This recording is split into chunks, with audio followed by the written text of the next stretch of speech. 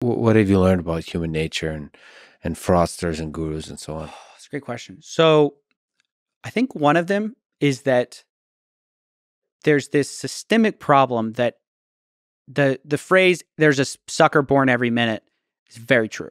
There is no end to the people who will fall for something like this. And the problem is because there's just no end to need and want and and just lack.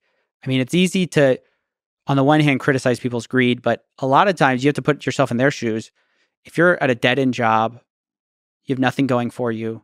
You don't have the money to go to college. You don't want to get in debt, fair play. Where do you go? Right? As you said, there's somebody who's there saying they believe in you. They believe you can make six figures.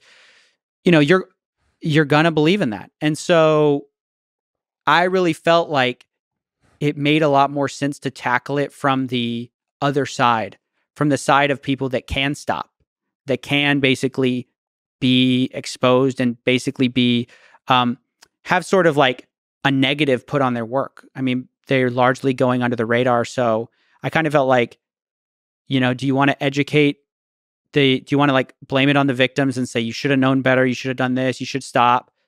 But there's no end to that. Or do you go after the grifters themselves? And so that's what I realized. I realized like that's the tactic that I went with.